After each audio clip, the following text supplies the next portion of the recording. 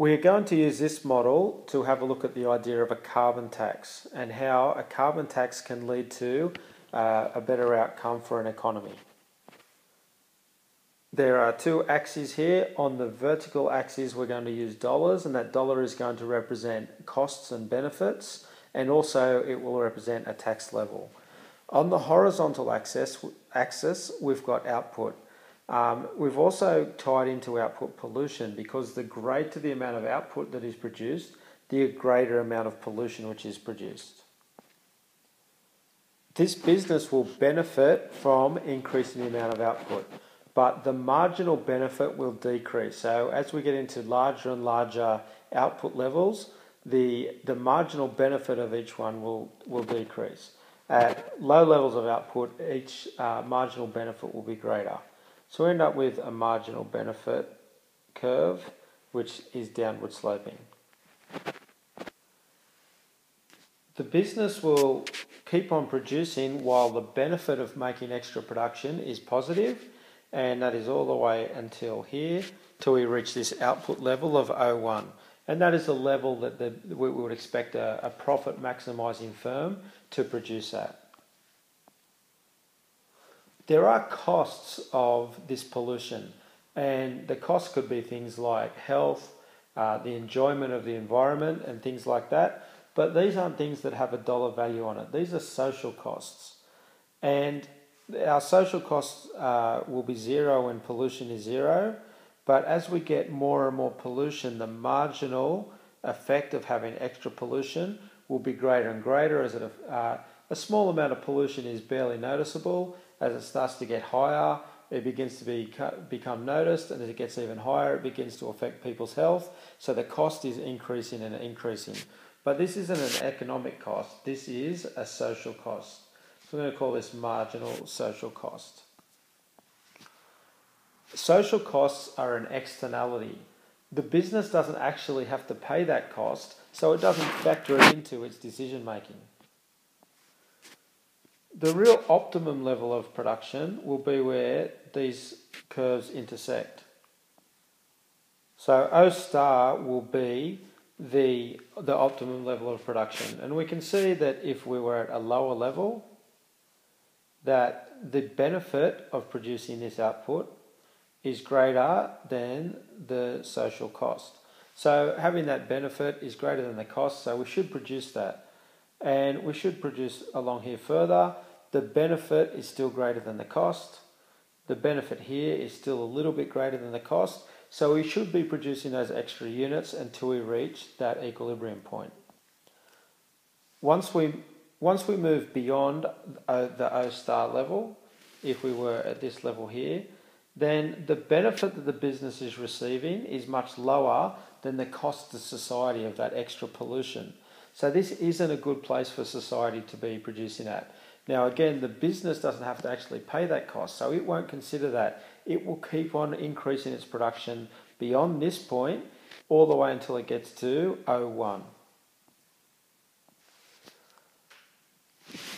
So this is where the government can intervene and introduce a carbon tax or a pollution tax of some kind, and we'll count pollution in this example as carbon, and we'll say that the government introduces a carbon tax of this level.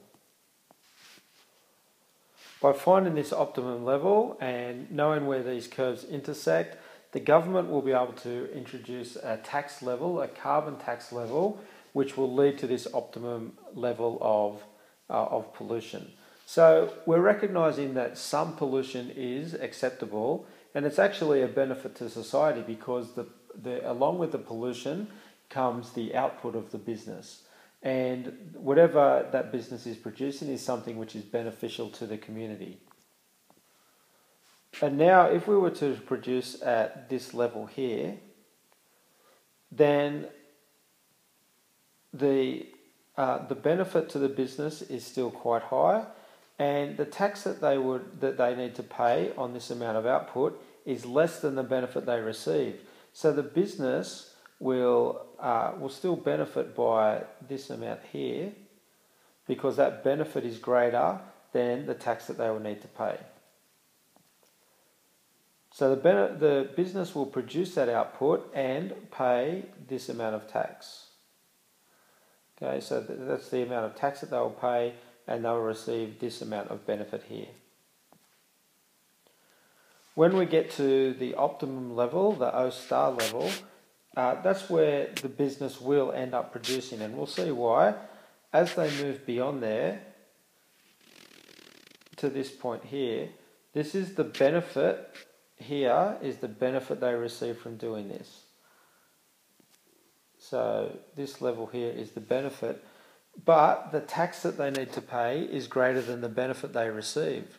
So there's no point in producing beyond that level, because they'll actually have to pay more money to the government than they will receive from producing that extra output. So therefore, it'll be the best position for the business to be at will be the O star level, which is also the best level for society to be at. The business would not have produced that amount of output on their own. They would have produced all the way up to O1 because they're seeking to maximise their profits. So the total benefit to the business, if they produced all the way until O1, would be this amount here. They would receive A plus B plus C plus D. That's all the benefit they would receive if they produced at O1. However, by implementing the tax, now the benefit to the business will be A, and the tax which is received by the government will be B plus C. If the business was to keep on producing up until that O1 level, the benefit they would receive from doing that would be this triangle D. This would be the benefit they would receive, but they would have to pay a tax of D plus E. So therefore it wouldn't be worthwhile doing it.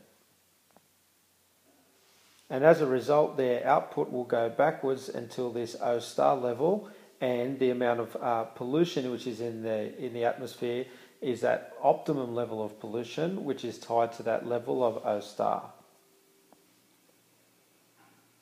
So originally the business was receiving the benefit of A plus B plus C plus D, and we're operating at this level here of O1. But now output has fallen back down to this O star level.